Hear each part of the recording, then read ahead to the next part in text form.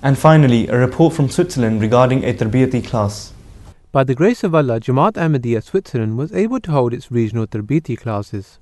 This year, the centre had decided to hold the Tarbiyyati class on a regional level. This would help those members participate who live further away. There are 3 regions in Switzerland: Baren, Wigoltinton and Zurich.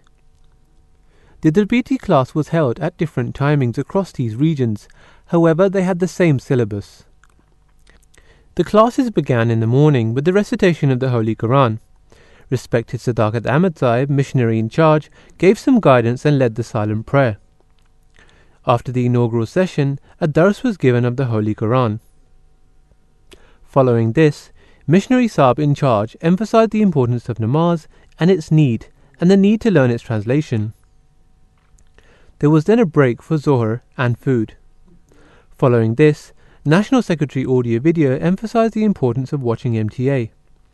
After this speech, respected Nabil Ahmad Sahib, Murabbi Silsila, advised the participants about the importance of strengthening the relationship between the parents and their children.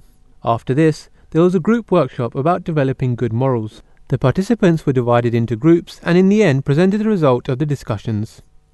At the end of the first day, a Q&A session was held. The second started at 10 a.m. with the recitation of the Holy Quran. Respected Sadaqat Ahmad Sahib, missionary in charge, advised the participants about the importance of obedience. He said that in the light of the Surah An-Nisa, it is also necessary to obey those who are in authority among you, and this does not only include the government but also office bearers.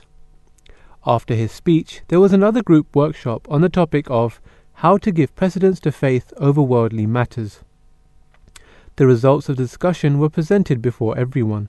After this workshop, there was a break for Zohar and Asr namaz and lunch. There was a Q&A session afterwards, after which respected Amir Sahib Switzerland delivered a speech. The Tarbiyyati class came to an end with silent prayer.